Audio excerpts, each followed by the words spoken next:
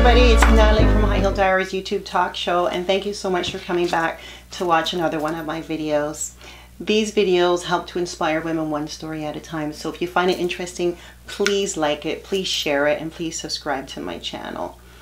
So it's been a little while since I did number 1 of the High Heal Diaries self-care series, part 1 of that.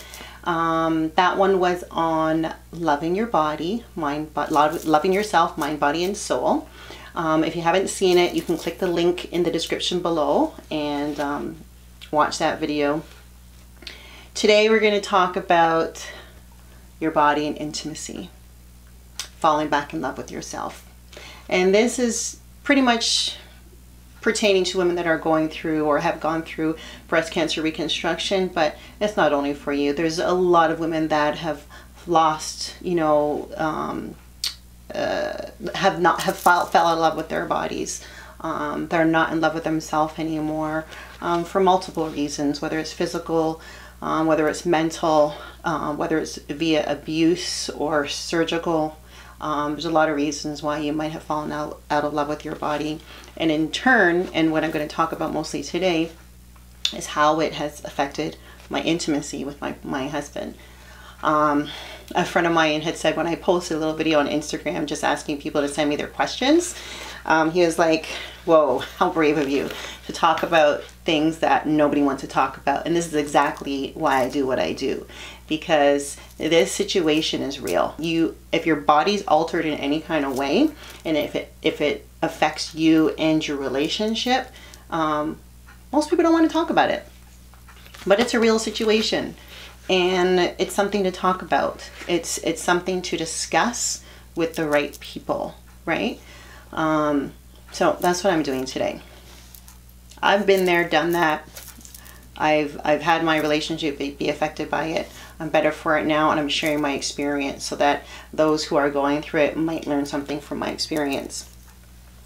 So please, like I said, click the link below if you haven't seen part 1, because it talks more about loving your body, falling back in love with yourself, mind, body, and soul. So to do more with like the outer appearance of your body and how that can transcend into making you fall back in love with yourself and how you look. So I give you my tips and tricks on my hair care. A lot of people that know me or see my videos see my hair is always different. Right now it's a little bit lavender. I don't know if you can see that. It talks a lot about, I talk a lot about how I do it. So my hair, my workout routine, my skincare products, all the different things that I use to keep me looking, you know, keep me on top of things. So I was affected by breast cancer, not once, not twice, but 3 times. And I've gone through a double mastectomy with reconstruction, and I've had 22 surgeries to date. I'm done. I'm complete with all that. But in the meantime, going through the processes of reconstruction, losing your breast, having to build it back, you go through different phases. And I didn't like what I saw. I didn't like my body. I didn't like the reflection that I saw in the mirror. It was hard for me. And I'm not going to lie, I'm, you know, a lot of people look at me and say, you're so strong, you know, how did you do it? So it took me time to get there. For those women that are like a year in or 2 years in or saying that it's so hard and they're pushing themselves, don't push yourself. Give yourself the time. You have to get used to the physical changes. You have to go through the emotional changes. You have to deal with everybody else and how they're reacting to what you're going through. So losing my breasts took a lot out of me. Hated my body, hated what I saw. I pretty much hid myself in the closet or in the bathroom when I was changing. If I got out of the shower, I always had a towel or a robe on. Coming from the type of person that I was, which was a very liberal person, I walk around naked. My kids are forever saying, "Mommy," right? And I'm like, what? This is, you know, this is how we were born, for goodness sake. But that's the person that I was. And now I couldn't do that. I didn't want to do that anymore because I felt that my body was offensive. And now coming into the conversation about my husband, you know, he never once made me feel like I wasn't beautiful. He never once made me feel like, you know, he loved me any less.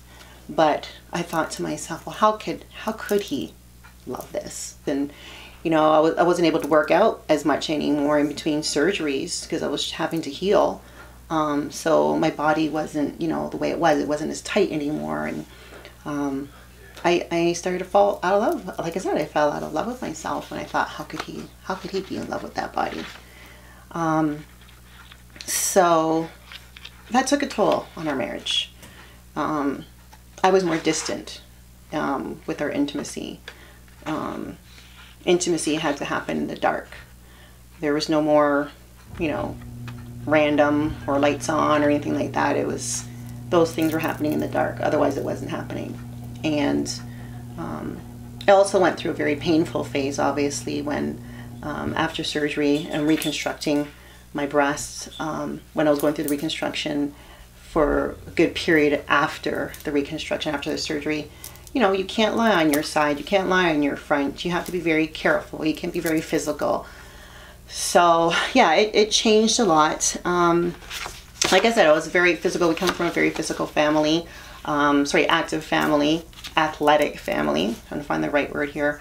All of our kids are in highly competitive sports, rep sports, academy sports. My husband is a retired professional baseball player, so it was almost incumbent upon me to keep my body fit. And not because he ever demanded it, but because I just felt that that was very necessary. It's like I had to be a role model for my children, and so we had to, you know, keep that up, and I couldn't do that anymore. So, God, I just felt like everything was, you know, going all to hell. So, it was really hard. And when I was talking to you about in the closet, changing in the closet, it brought back memories to when I was a teenager.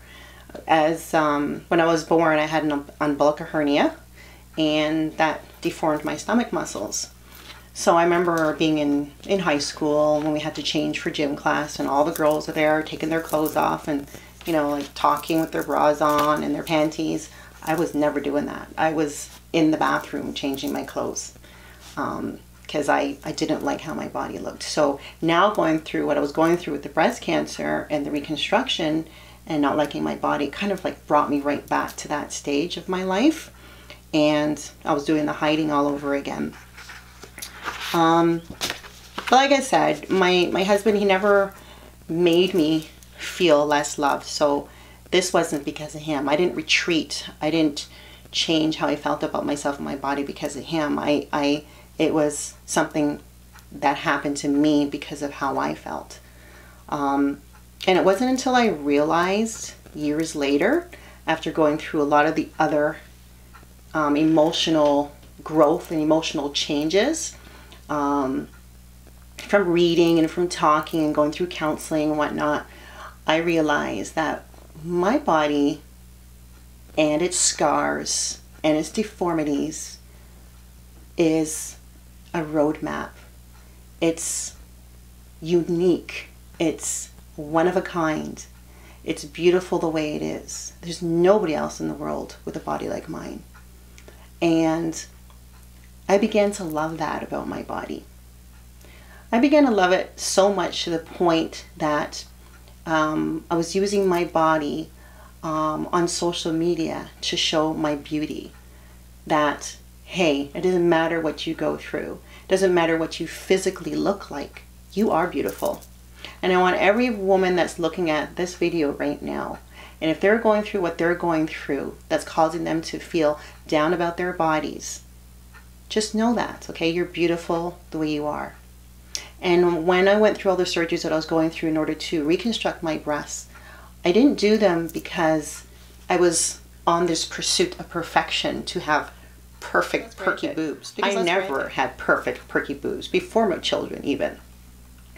And no, I didn't expect that. First and foremost, we needed to make sure the cancer was gone, which we did. Secondly, I just wanted to get to the end result, basically. There were so many bumps and bruises along the way, and the cancer came back twice. And then I had to pretty much start reconstruction over again. Reconstruction happens in multiple surgeries. So everybody needs to know that. Everybody that's anticipating going through it, just know that. It's not going to happen in one surgery. It's not going to happen in two. There's going to be steps and stages. You have to wait in between and heal. Then you have to do it. It depends on what you're doing. Whether you're doing just a reconstruction, if you're doing reconstructions, or just a mastectomy and leaving your breast alone as it is, you're not rebuilding, or if you're taking your abdominal section and doing the DX surgery and placing it on your breast to rebuild, or if you're taking your latissimus dorsi muscle from your back and bring it around and rebuilding, which is what I did the third time around, you're going to have a lot of surgeries to go through. In the meantime, learn, read, research, grow, cry, scream, do what you need to do in order to grow. But at the end of it all, anticipate and understand that it's going to come to an end. So anticipate at the end of it that you're going to be a better person, that you're going to have the body that you want, or as best as you can get to after going through what you're going through, and be happy with it. So once I realized that my body was beautiful the way it was, the physical being that I liked in the mirror now started to transcend into my inner being, if you understand what I'm saying. I started to love myself again. I loved what I saw in the mirror, and that started to change how I felt inside. And when that started to change, how I reciprocated that love I was feeling towards my husband was so much different than before. So I was like, love me now. Love me. I want your love now. I want it back now. I want to feel loved all over again. And so, you know, things are much better. Yeah, I'm back to my crazy sex life. Let me tell you, there's one thing about being together with someone for 30 years. You go through a ton of ups and downs. You have to. Okay, I've been with my husband since I was 16. I'm now going to be 47 in May. He is 50. If I haven't changed or grown since I was 16, or since I was 25 when we got married, let's be more realistic. From when I was 25, if I haven't changed, then there's something wrong with me. So you have to grow. You have to change. But one thing I will tell you that it's great to be consistent with is to have a healthy sex life, to have a healthy dose of intimacy in your life with your partner, to keep it real, to keep it exciting.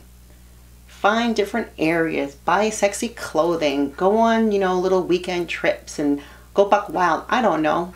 Just do things that, you know, will keep your life exciting. And yeah, that's what we do.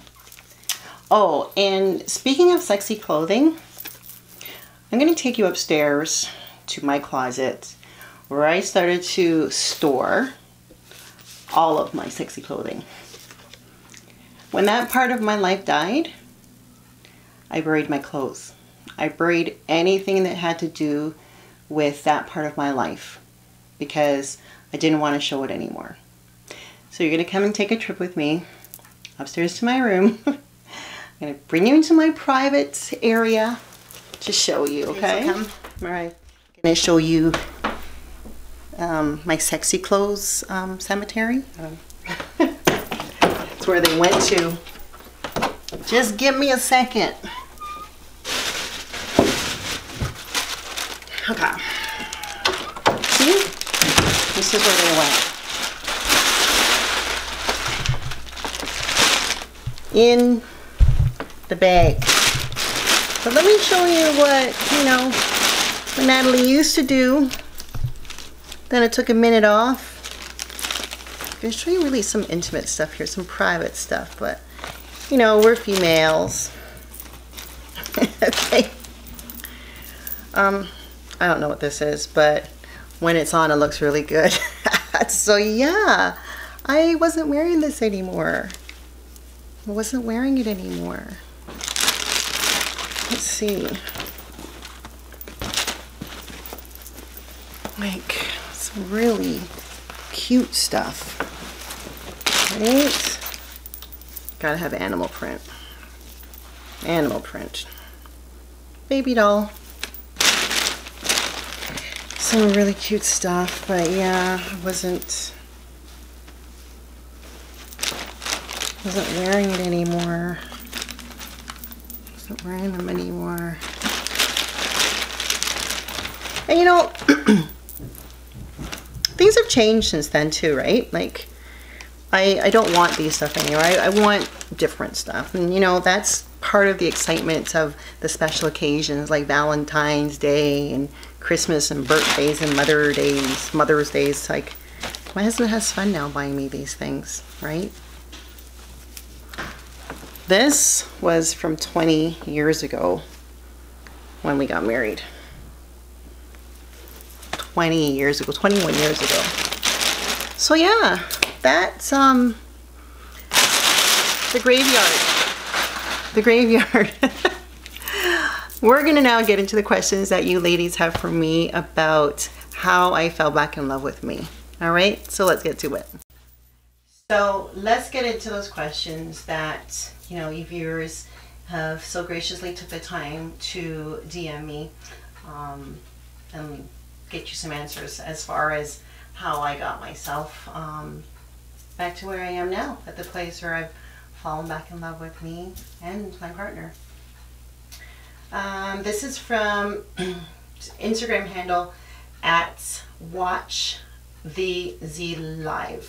Okay, breast cancer survivor. Thank you so much for sending your message. I don't know your name. I'm not going to call your first name on the video, but thank you so much for sending your message or your statement.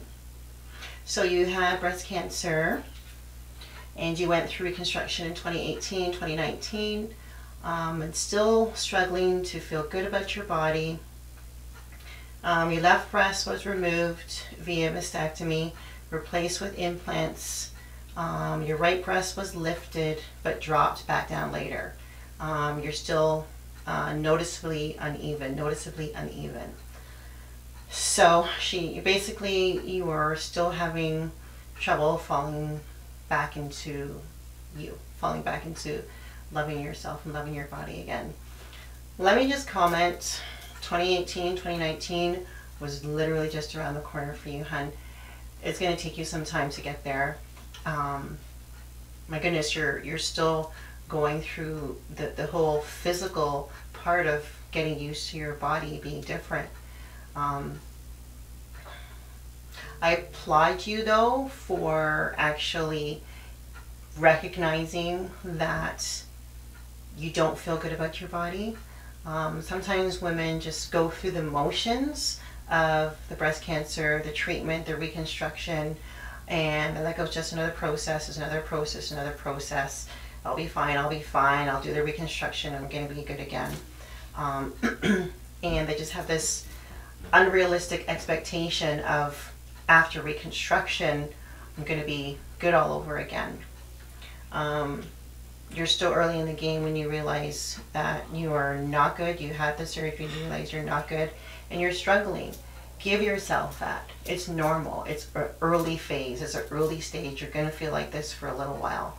Unfortunately, the healing process is a lengthy process. Some people go through it quicker than others before they get to that end stage of, they call it philanthropy, where you're well with it and all you want to do is give back and help and support other people. But you got to go through all the ups and downs before you get there. So ride with it, seek out assistance, whether it's a counselor, somebody else that's been through it. I'm always here for you. If you want to talk to me, just reach out to me via email or DM me. Again, we can chat more. But you're going to go through some phases that you're just not going to understand. And just know that if you keep pushing and understanding what you're going through, you'll get to the end sooner than later. There's an article that I'd like you to read by an author called Gail Goodwin.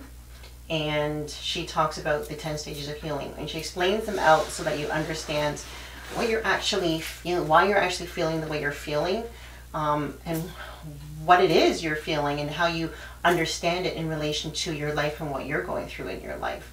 And it wasn't until I read them myself did I realize that during like the first 8 years, I was going through some crazy things. I mean, I took off and went to Mexico for a week by myself. I didn't want to talk to anybody. I was like locked up in my room in the dark. And I couldn't understand what different phases I was going through until I read it and I understood. So, I mean, it's not really a question, I guess, but if you're just, commenting that, you feel like it's like 2 years and you're still not back in love with your body, it's going to take time.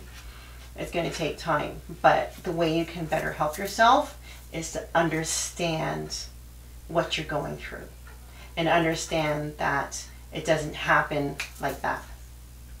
Okay? I hope that's helped give you some insight. Just Meg. Instagram, NAH Just Meg. So, cool name. Got a few questions or comments, but I might not go through all of them, only in the interest of time. I'll talk about what's kind of in relation to what we're talking about today in this video.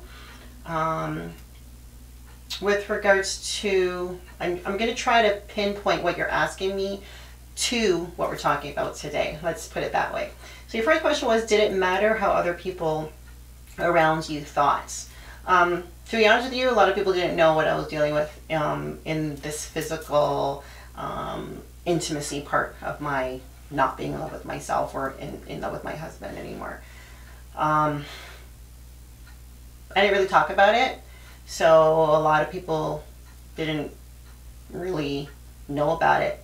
If you want to talk about the only other person being my husband, if it mattered how he thought, it really didn't for me. During the phases that I was going through with regards to, not loving my body anymore and falling out of love with me, and my soul was just not the same anymore. It didn't really matter what anybody thought. He could shower me with gifts. He could tell me 50 million times that he loved me over and over again. It didn't matter. I needed to know it for myself. I needed to feel it for myself. Another question from Now Just Meg. Did other people take away from your positivity rather than add to it? In relation to this, not really going to comment on that one right now because I don't really think it has much to do with the intimacy part or falling back in love with me. The one thing I will say about that is that I learned to block people out. If someone wasn't bringing positivity to my life, if someone wasn't helping me to heal emotionally, then, or if they were harming me more than helping me, then I was kind of putting them on the back burner.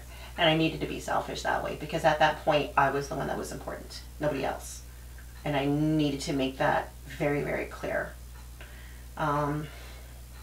Did the difficulties I faced come to mind randomly, or do I focus on them more intentionally? So I think kind of what you're asking me is, did the difficulties that I went through back then, do they come to my mind still, just like out of the blue, or do I dwell on them?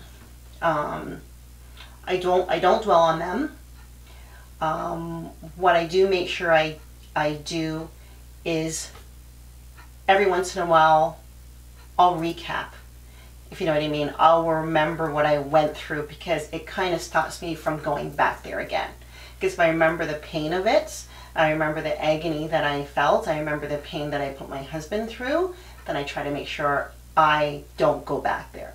So I think it's more an intentional thing that when I do remember, I remember for the sole purpose of not repeating the same mistakes. Okay? What was my higher power? Where did I find strength? Well, no doubt, God. I found God more and more in my life during this phase, that phase of my life, and He is ever so present now and still. I always had a good relationship, a good faith-based relationship. We grew up Catholic, but as you carry on in life, you get busy, and yes, He's important, and you always say your prayers. But I really, really, really hunkered down and found a better relationship with God. I really realized that all the different scenarios, all the things that were put in front of me were like so obvious that God was working. Do you understand what I'm saying? Like, it was so obvious that He was working, that He was doing something in my life. Like little things, people that He put in my life, people that He took out of my life, messages that I received, daily scriptures that I would read. Like, they were so poignant that if God wasn't right in front of me talking to me, saying, hey Natalie, this is what I want you to see or do or hear right now, like, nobody could tell me that He wasn't doing that, because it was so much like He was doing that. So definitely God. Do I believe the positive relationship I now have with my partner will be long term? Well, it's definitely better. Do I ever say never? Never. I never say never. We are human beings. We are flawed, and we are meant to make mistakes. What we are meant to do, though, from our mistakes is to learn from them. Have I learned from some of the mistakes I made, or some of what I went through? Because a lot of the mistakes I made weren't wholly intentional or wholly, I'd say, my fault. They were just, I guess, ramifications of what I was dealing with. But do I ever say that I know what's going to happen next year or the year after that or the year after that? No, I don't. Is my relationship better? Yes, way better. Is our intimacy way better? Oh yes, way better. So I have to say that we've learned a lot. He's learned a lot about how to better support me. I learned a lot about how to appreciate and understand how he grieved and how he knew to support me or didn't know to support me. It took me a lot to understand that. I feel like he's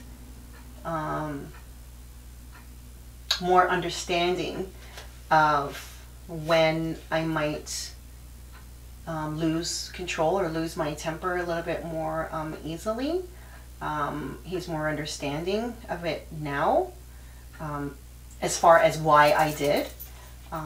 He's more understanding now than he was at that time. So yeah, I've been married 21 years. We've been together 30 years. And there's no one else that I would want to choose over him. So. All right, another question for you, Meg. Got lots of questions, girl. Did you feel like you were the only one that could pick yourself up? Like, would friends and family help you? I had a lot of friends and family that helped me. At the end of the day, sometimes it didn't really matter what people said because I was so set in my ways. I was the one that was feeling this. I was the one that was going through breast cancer. I was the one that, was losing, my relationship with my husband because of what I was dealing with. I was the one, not you. How can you understand? That's how I thought, right? But at the end of it all, when I realized that people, again, through counseling, that people support and help you differently than you possibly would if you were in their position. Secondary caregivers, they are going through it too. So don't ever underestimate what they are dealing with and how they are feeling. You know, they might not physically be going through cancer and the treatment and the reconstruction and the surgeries and all that. They might not be the ones that have to go to bed at night and wonder, you know, if, you know, in your body this cancer is festering again and it's going to come back. You know, if you go through one of your surgeries, if or not you're going to come out of it alive. You know, they're not the ones that's going through it. No. Do they still feel for you? Do they still love you? Do they still want the best for you? Yeah.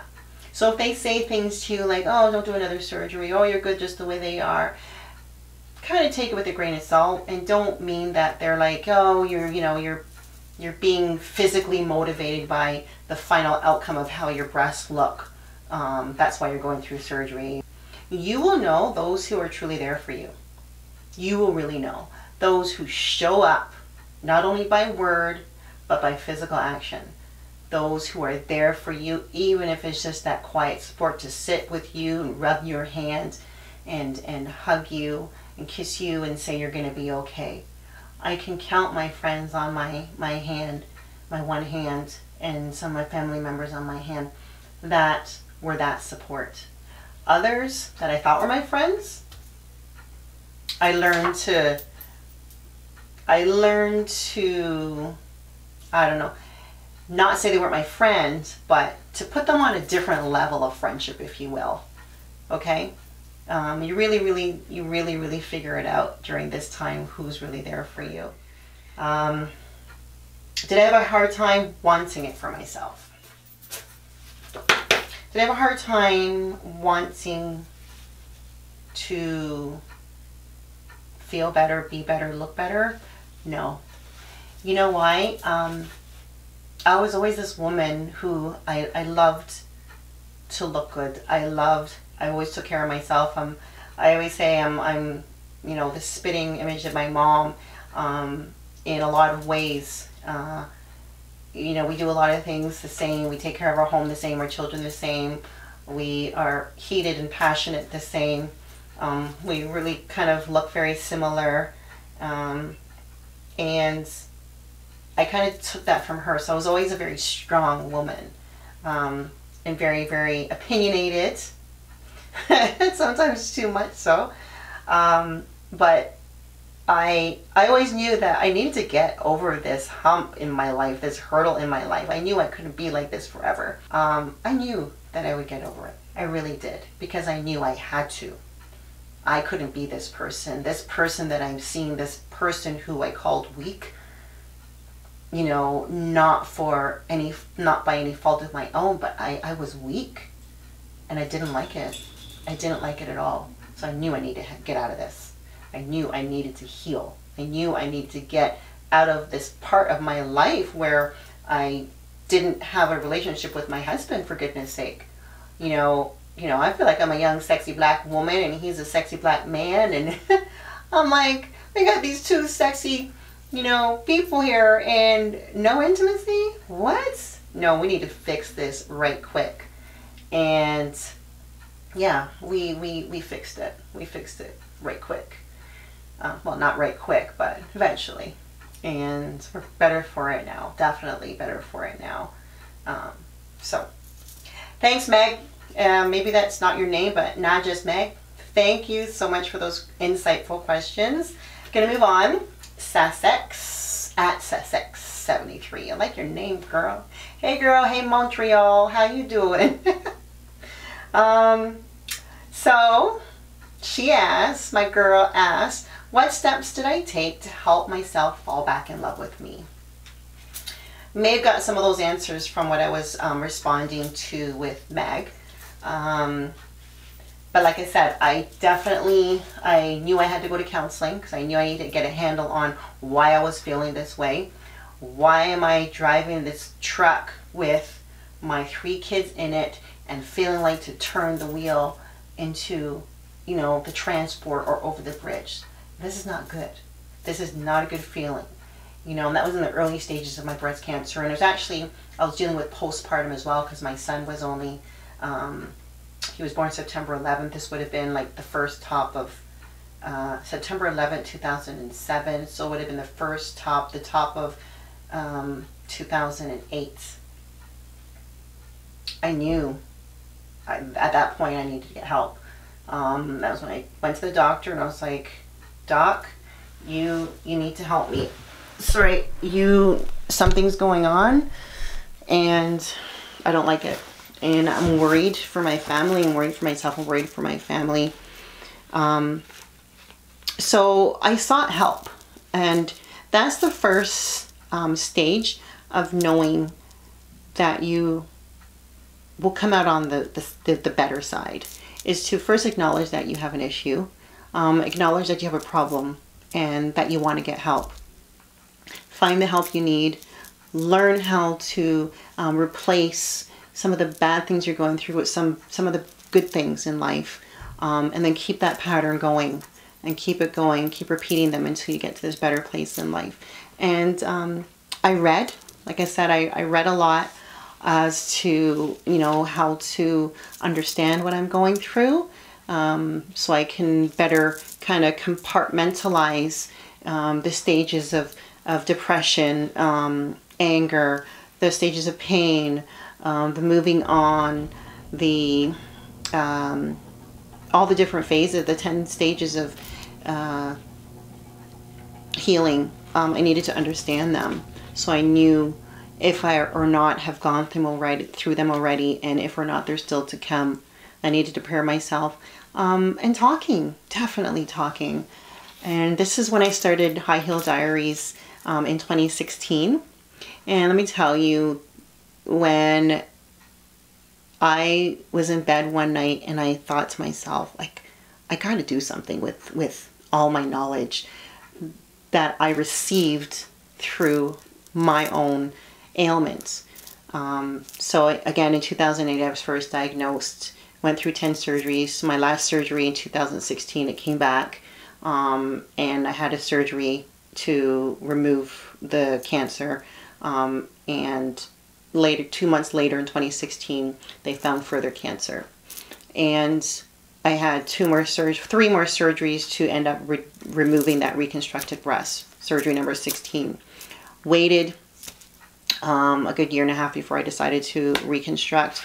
And then between 2016 and end of 2019, I finished my final reconstructive surgery, which is taking the latissimus dorsi muscle and bringing it around to the front. So during that time, I read a lot, and as I was saying, back in 2016, after doing a lot of reading and really realizing the stages that I was going through, and realizing that, hey, a lot of women are going through this and don't even realize what they're dealing with. I learned so much about the different types of cancer, the different signs, oh God, so much that I just knew I had to share it. And funny enough, after reading about the last phase of healing in Dr. Gail Goodwin's paper, the last phase was philanthropy. And philanthropy is where you just have this desire to want to give back, to support, whether it's financially or emotionally or physically, what have you. And I was there in 2016, at the end of 2016, even though I had went through 4 surgeries in a matter of 2 months. I was there. I was like, okay, all right, God, I hear what you're saying. I know what you're telling me right now. You did not keep me safe. You did not catch this cancer 3 times and heal me, put me on the path of healing in order for me to sit here and lament and cry about it. It's what am I going to do with it now? So yeah, talking.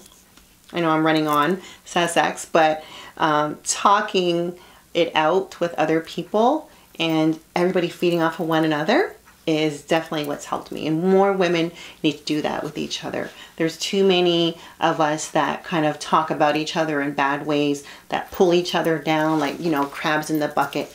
We got to support each other, ladies. We got to do better, right? There's room out there for everybody to be successful and healthy individuals, right? So we got to do better with that. Oh, and more importantly, I learned to say no. I learned to say no to people. I learned to put people on the side burner, if you will, so that they can stop taking from me. I needed to say, no, you are not helpful to my healing. You're not helpful in my life right now. You are more hurting me. You're hurting me more than you're helping me. You have to stay over here. No, I won't succumb to that. No, I won't allow you to hurt me. No, I won't allow you to take away my power.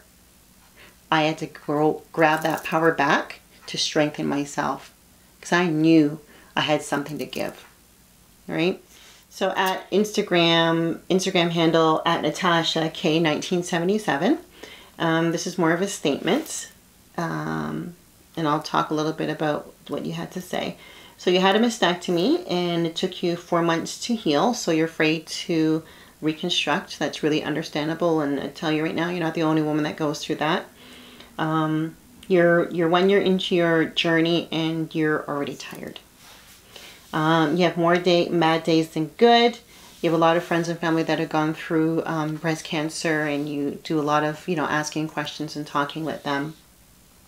You try to self-care, but sometimes you just don't feel in love with you. But you hope that you will someday. You feel your scars are a roadmap. Sometimes you feel like your scars are a roadmap of your life, but other days you feel estranged from your womanhood. All valid points. I went through it all, and a lot of women are going through exactly what you're going through, so it's normal. 1 year in, I'm going to say to you what I said to the person that I mentioned in the first question. She had her surgeries in 2018, 2019. Still early, hun. It really is early. 1 year, you're just getting used to the physical aspect of it, and the emotional aspect of it is so overwhelming that you can't get a handle on both at one time.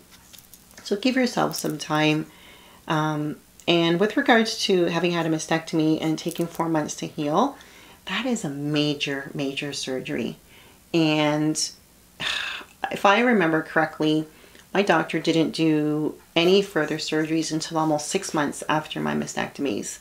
So you have to really heal. You have to take time and heal. And I know for some women it could be harder than others. I think what the problem is, especially for women, is that we're such go-getters with our life, with taking care of family, children, and husbands, and work, and other people, that we don't really give ourselves the time that we need to fully heal. And we think, okay, we're not feeling pain anymore, or we got some pain medication, in our system, so we're good to go after a couple weeks. You need time.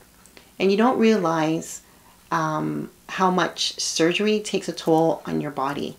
Like, it really takes a toll on your body. Your blood levels, your sugar levels are down, your energy, everything is down. It takes you a minute to get back into feeling active again, where you can get back into the gym and all that. Like, you're just not you. Like, surgery is a major, major deal.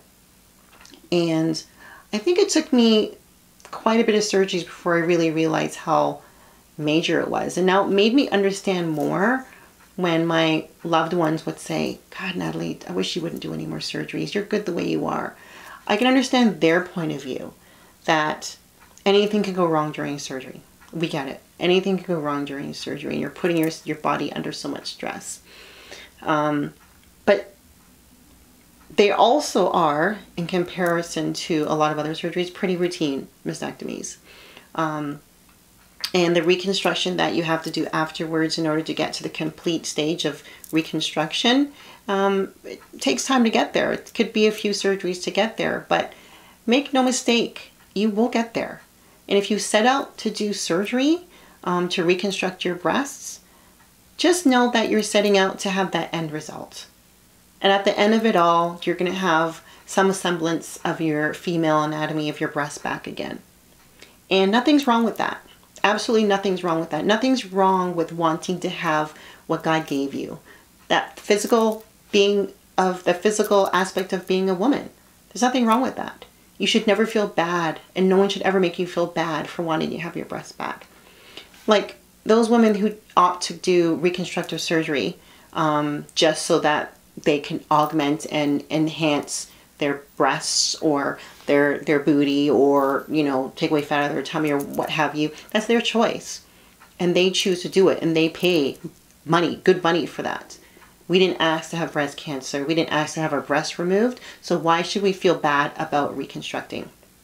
So I know you're talking about the pain and you're afraid of reconstruction because it took you 4 months to heal. That's the first part, and that's the most major part. It shouldn't take you that long to heal with all your other surgeries. Just do your good research. Make sure you have a really good doctor, and you will be good. You're going to have, like you said, more bad days than good. Normal. Soon it's going to start flipping. You're going to have more good days than bad. So just ride it out, okay? Reach out to me, please, anytime if you have any other further questions with regards to how to cope with the stages of healing. And your scars, my dear, are a roadmap. It talks about your story, nobody else's story, your story. So it's your roadmap, your journey that was set out just for you. If you think about it like this, you have this trip you want to take, and you want to get to that final destination by any means necessary, right? Come hell or high water, you're getting there. Think of your journey with your reconstruction or your breast cancer journey like that. You're going to go up hills. You're going to go through rain, maybe some snow, I don't know, some crazy weather. You will get there. Ride with the waves, roll with the punches. You will get there. Learn along the way. File what you learned away.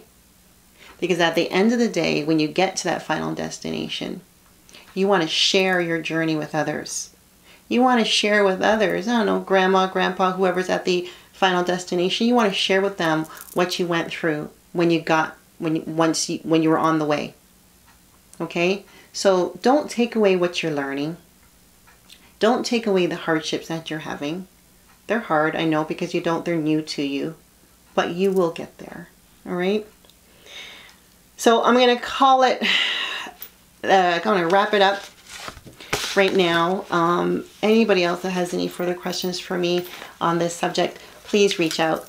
I know it was, you know, pretty private, but that's okay. You know what? I'm an open book right now, because at the end of the day, if I'm helping somebody else out and preparing them for what's to come, then I'm happy to be open about my life.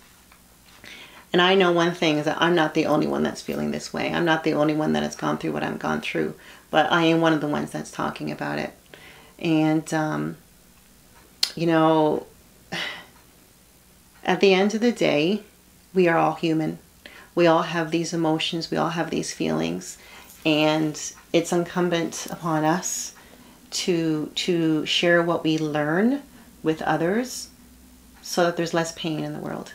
And I really believe that, you know and what you learn is meant to be shared with others. You know, you're going to have a friend or relative that might have gone through, or might be going through, or might end up going through breast cancer or any other diagnosis that they might learn from what you've gone through. And that's what I'm doing right now. So High Heal Diaries is all about women inspiring women, one story at a time. This is my story, and I thank you for listening to it. Please share this information. Send me any other questions. Please like, subscribe, and share this information. Share this video. Also, please have a boo over at my Instagram, my social media handles, my Instagram, my Facebook. There's a lot of information on my website, highhealdiaries.com. And my Instagram handles are all at High Heal Diaries. H-E-A-L. Don't forget H-E-A-L for healing. Okay, thank you so much, beautiful people, for listening. Take care.